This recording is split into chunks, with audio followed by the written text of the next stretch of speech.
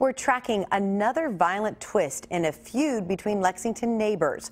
Earlier this month, police arrested 41-year-old Brian Judson for shooting up his neighbor's car.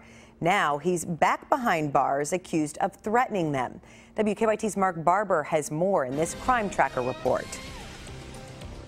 Investigators say Brian Judson sat in his driveway here on Wilson Downing Road and acted like he had a gun to intimidate his neighbors from testifying against him.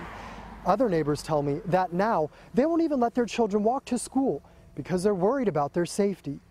The arrest warrant says a married couple who lives on the 300 block of Wilson Downing Road called police Tuesday when they saw their neighbor staring at their home. Investigators say 41-year-old Brian Judson was sitting in his driveway, acting like he was armed with a gun. We're told the tension between the neighbors is not new. According to the arrest warrant, Judson has threatened to kill the couple before.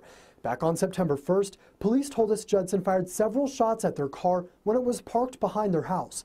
We're told he was released from jail last week and was ordered to have no contact with his neighbors.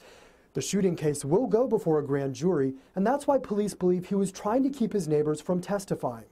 Judson is now charged with intimidating a person in the legal process.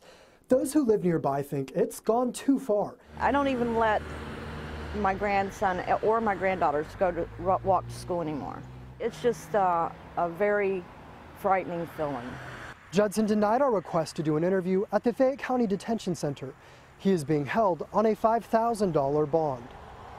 In Lexington, Mark Barber, WKYT.